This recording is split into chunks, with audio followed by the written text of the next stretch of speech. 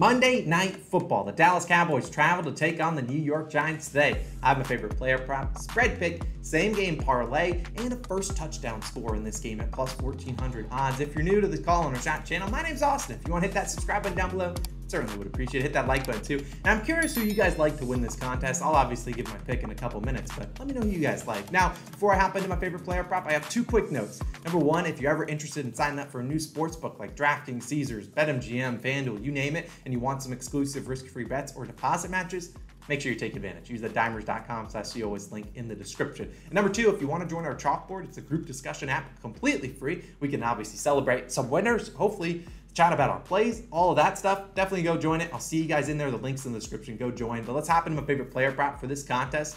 I think you might have heard this guy.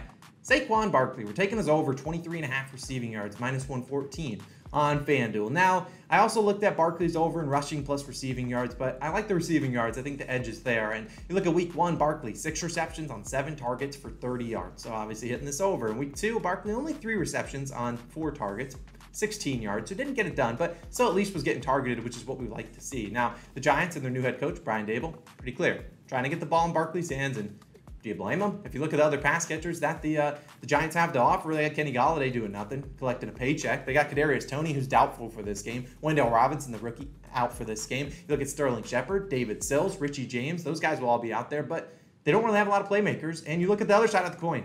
Dallas Cowboys are going to be sending Micah Parsons right at Daniel Jones' head. I don't think Brian Daboll wants to see Daniel Jones running for his life. So I imagine they throw some quick screen plays, maybe to Barkley, get the ball out of Daniel Jones' hands into Barkley's hands, let him do something with the ball. And he's perfectly capable of doing it. You saw week 2 when the Bengals versus the Cowboys, they had Joe Mixon. He had 26 receiving yards, hitting that over. You look at week 1 when they played the Buccaneers, the Cowboys that is. You saw Leonard Fournette and Rachaad White, only 17 receiving yards combined, but they did have some receiving yards. They had some receptions, so the guys were open. They just weren't able to make people miss. And Barkley, an elite guy with the ball in his hands since 2018. He's had 3 or more receptions in 37 games. He's hit this over in 29 of them. So I think they're going to quickly target him. And if the Giants do happen to get down in this game, they're going to have to throw it some more. And we'll see him probably targeting Barkley out of the backfield. We know Barkley, one of the most talented running backs in the league. He looks fully healthy back from that ACL 2 years removed from then. So I really do think Barkley is going to be in for a pretty good day today on Monday. And he's perfectly capable of taking 1 catch. He can only get 1 reception. He doesn't need 3. He could take 1 reception, 70 yards or 25 yards to cash this over. I really like Barkley to get it done. I think the Giants are going to load the box, make him throw it, and I think Barkley will be able to get some in their receiving game. So count me in. Monday Night Football, expect the stars to show up, and there's not a lot of bigger stars in this game than a guy like Saquon Barkley. We're taking this over 23.5 receiving yards. Now, let's move on to my spread pick, and like I said, let me know who you guys think who's going to win this one, because this one's sketchy. I'm taking the Giants, and I'm just taking the money line. I'm not going to take the spread and lay minus 1.5. I'll just take the money line. The difference in value is really nothing. So minus 115 on BetMGM. Now, if you want to go for some value on FanDuel, you can go for maybe the Giants to win by 1 to 13 points. That's plus 160. Pretty decent odds. But let's look at the Cowboys, because last week, if you watched our week 2 best bets video, took the Cowboys on the spread against the Bengals. They're like plus 8, and they easily won that game. And they covered that spread easily. They didn't win it easily, but they got it done. And I think this is a clear letdown spot for Cooper Rush and the boys. I mean, they're obviously without Dak Prescott still, and Michael Gallup might be returning. Not worried about him, but Cooper Rush obviously played great last week. Well, great might be a stretch, but he played well enough to win the game. And if you look at it, it's hard to prepare for a backup QB. That's what the Bengals had to do. They had to prepare for Cooper Rush. They didn't have any film on him, similar to the year previous to that. They had to prepare for Mike White of the Jets. Not a lot of film you can prepare, but now the Giants have a full week of film to prepare for Cooper Rush. Know what makes him uncomfortable. You think about the Cowboys, they scored 14 points in the first quarter last game, only managed to score 6 the rest of the game. So it's like the Bengals kind of figured out their defense and how to stop this Cowboys offense led by Cooper Rush, and were able to shut it down. Giants also lost 9 of the last 10 to the Cowboys. That's got to be pinned on their bulletin board. I mean, they got to come out here and show some, it's a divisional showdown. These guys obviously don't like each other. I think the Giants come out here and win this game. They're 2-0 already, and while I wouldn't say they're, a 3-0 ball club, or they're not as good as their record shows, they at least are playing with a lot of heart, a lot of energy under new head coach Brian Daboll, and that's what I want to see. I don't necessarily know the motivation of this Cowboys team. I think they're happy getting that win last week, but I don't know if that momentum carries over on the road in this one. So I think Daniel Jones can have a pretty decent day, and as crazy as it is to admit it, I trust Daniel Jones more than Cooper Rush, so I think the defenses are more or less pretty equivalent. They obviously don't have a Micah Parsons on their side for the Giants, but I like the Giants to get it done. Taking their money line, hopefully they get it done. I'll take it minus 115. You can take the spread if you want, but I'd rather just take the money line in case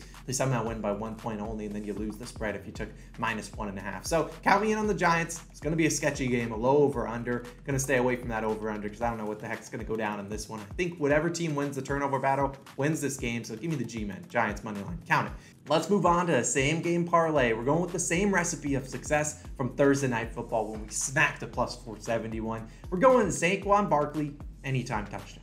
Ezekiel Elliott, anytime touchdown. We're taking an alt over under at 51.5 points, taking the under in that one. Now, you look at these guys, I mean, that's what we did exactly on Thursday Night Football. We took Najee Harris, Nick Chubb to get in the end zone and alt under and a cash pretty easily.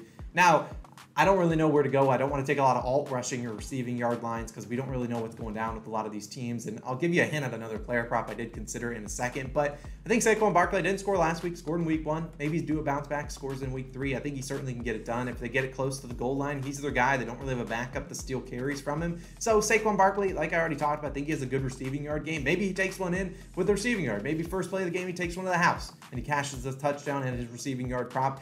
I love that, but I don't think that's going to happen. But I do think he can get a 1-yard touchdown or something like that. I think it's fully capable of Saquon Barkley. If someone's going to score on the Giants, probably going to be Saquon. Now, as for Ezekiel Elliott, I know people are obviously, not sold on Zeke, but moral of the story, when they get in close, they're going to give it to him, not Tony Pollard. And Ezekiel Elliott is good enough to punch one in from the 1-yard line. I don't see them sneaking it with Cooper Rush, although that would be kind of cool. But I think Zeke Elliott has a chance, and if they get in close, he's certainly capable of getting it into the end zone. I don't know if he has a touchdown on his name to the year, but I mean, it's Zeke Elliott. He scored touchdowns plenty of times in his career. He probably has good games against the Giants. So I like Zeke Elliott to get in the end zone, and then anytime, the alt under 51.5 points, just taking a stab at this. I don't think this is a super high scoring game. If it is, then maybe these guys get a touchdown. Maybe we scratch by the skin of our teeth with an alt under at 51.5 points, but that'd be like a 31-20 game. And I don't know if these offenses are capable of scoring that many points. If they are, go crazy. But I like that alt under. I like those 2 legs. It's plus 600 odds. I think we got a good chance at it. It's a stat. We're taking a stab at it. Look, let me know your favorite same game parlay in the comments because it was tough to cook up one for this game. I wanted to put some alt receiving or rushing yard lines.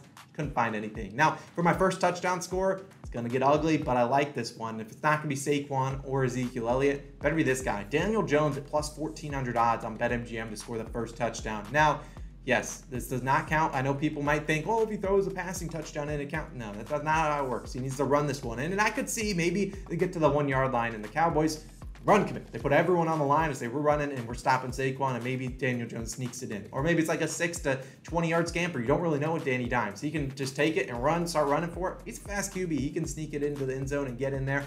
And before I even dive into it, I actually think Daniel Jones has a good chance at hitting his over in rushing yards. It's 26.5. He hasn't hit it in games 1 and 2, but the rushing attempts are there. He's had like 6 and 10 rushing attempts through 2 games.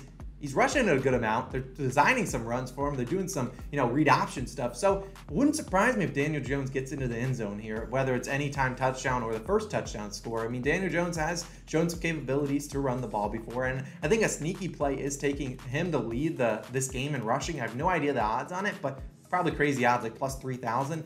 I think Daniel Jones has a good rushing game. I don't know why, but I think he has a good chance. I think Micah Parsons running from one side. You'll see Daniel Jones running for his life the other way. He's perfectly capable. He's athletic enough. We've seen him. Obviously, there's that infamous play against the Eagles where he had like a 75-yard touchdown run and then slipped and fell on his own. But I think Daniel Jones to score the first touchdown, plus 1,400 odds. I think it's worth a stab at it. So I'm going to sprinkle on it. Don't put a full unit. Sprinkle whatever unit size you want. We'll be rooting for Danny Dimes to run one in. Unless if it's not him, it better be Saquon Barkley scoring the first touchdown. So that's going to do it for this Giants-Cowboys game. My favorite player prop, obviously, Saquon Barkley over 23.5 receiving yards. My spread pick, Giants money line. No spread, just take their money line. Safer. And then obviously, same game parlay with Saquon, Zeke, and the under. Obviously, we appreciate you guys for always tuning in. It's going to be an interesting game to watch, but I appreciate you guys always for watching these videos. We're going to have more coming the rest of the season, so hit that subscribe button, hit that like button too. I'm Austin. I'm signing out. I'll see you guys in the next one. Peace.